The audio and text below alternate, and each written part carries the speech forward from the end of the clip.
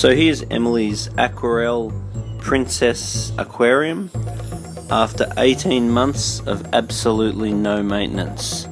So once again, I'm not necessarily recommending that you don't do any maintenance, but for the sake of the experiment, I didn't do any maintenance whatsoever. So these fish are all original, so I've had them all for about 18 months. Remembering the lifespan of little things like mountain clouds are not the longest. It's all good. So I've got a little Corydoras catfish that goes around at the bottom and eats the junk from the other fish down here, this guy. Then I've got a little mountain cloud and a little zebra danio and a rosy barb, and there's a sucking catfish in there somewhere that keeps the algae clean.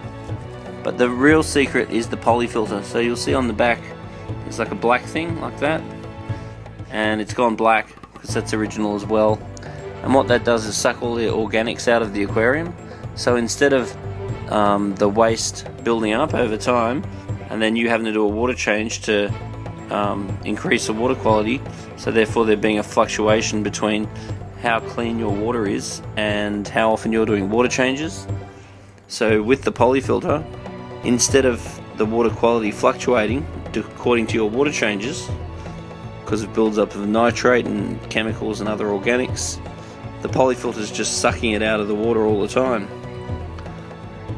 And it absolutely totally works, because this water is crystal clear and I've never ever cleaned it. What I do every now and then is put a little bit of KH powder in the water, because over time the KH does actually drop, and every now and then I give it a blast of Easy Life. And when I put the Easy Life in, the water goes cloudy and then it clears up crystal clear. But that's about all I've done in 18 months. So you can't tell me that you don't have time to look after an aquarium, because this is a very pretty little tank that my daughter looks at all the time, and even I watch it all the time, and it's had zero maintenance.